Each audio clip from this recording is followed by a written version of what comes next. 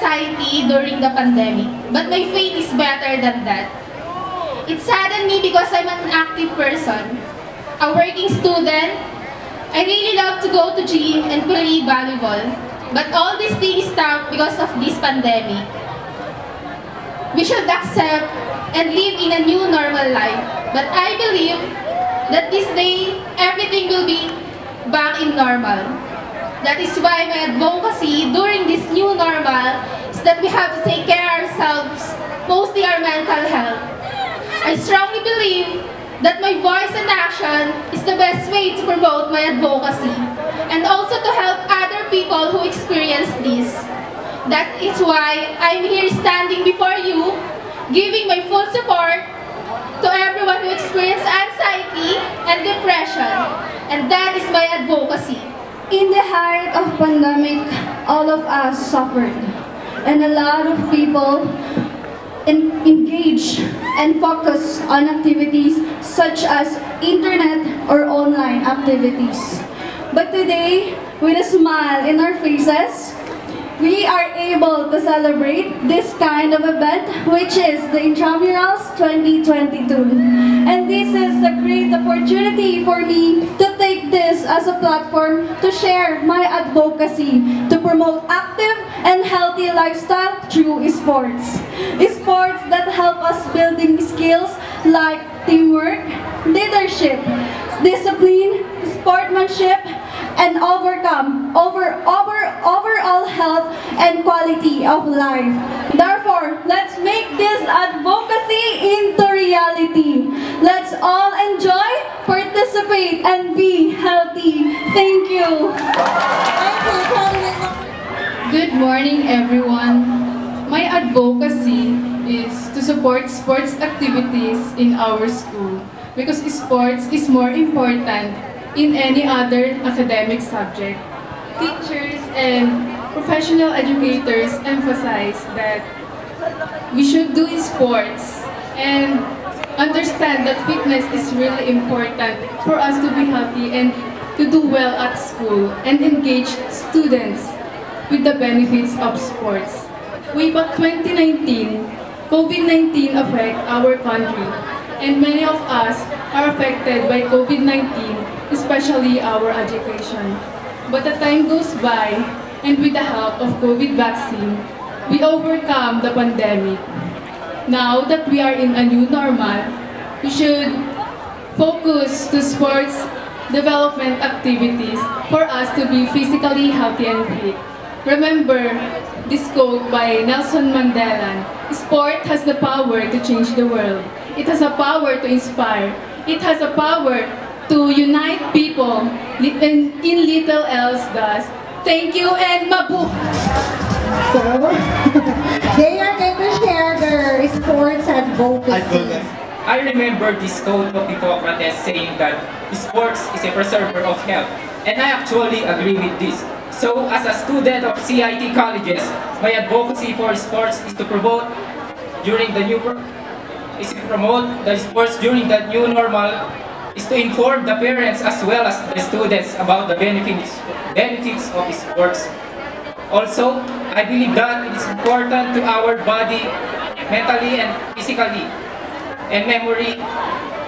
Furthermore, I will put an example of fitness related to unsponsored International Day of Sports, which is our school can invite students as well as parents to participate in our program.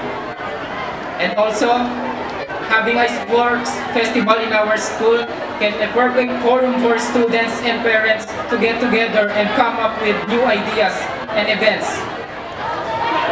We can't deny that it's difficult to live during pandemic.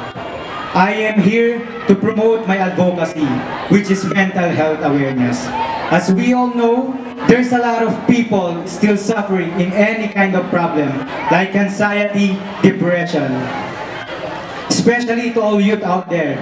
That's why I'm here, standing in front of you, to encourage them to play basketball, volleyball, table tennis, or any kind of sports, especially during intrams, because it can help our mental health and to get rid and cure our problem. So I can say, if I can, you can also. So do not lose hope, pray more, worry less, because everything happens for a reason. Thank you. Number 3 is a celebration of skills, talent, and performance level of the student in the field of sports interest. Due to a pandemic situation, public gathering like sports activity being a limit of operation. But of being positive as my advocacy to moving forward. Intramurals is now more than ever. Intramurals is a critical school activity. The reasons and contributions to our students are overall physical and psychological well-being, while for its contribution, intellectual growth, learning sportsmanship, and boosting the students' confidence while playing or doing their sports. That's all. Thank you. My advocacy for sports development is to remember the purpose of intramurals in new normal. The essence is to provide joy, safe, structured play experiences that promote physical, mental, and social development of every student. As I stand in front of you, I want to uplift the main core of intramurals. It helps us to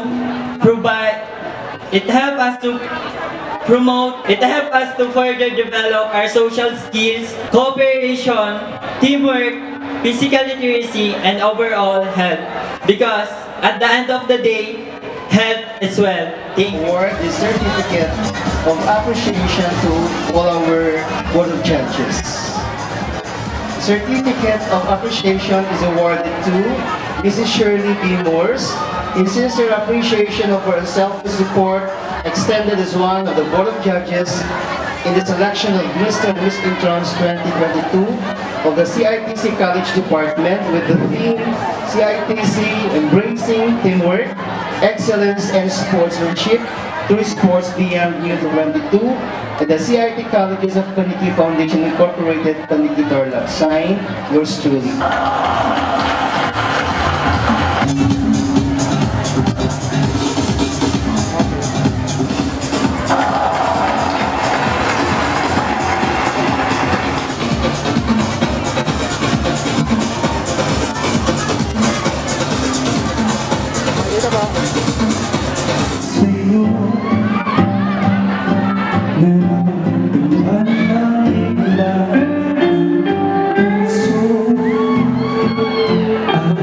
So,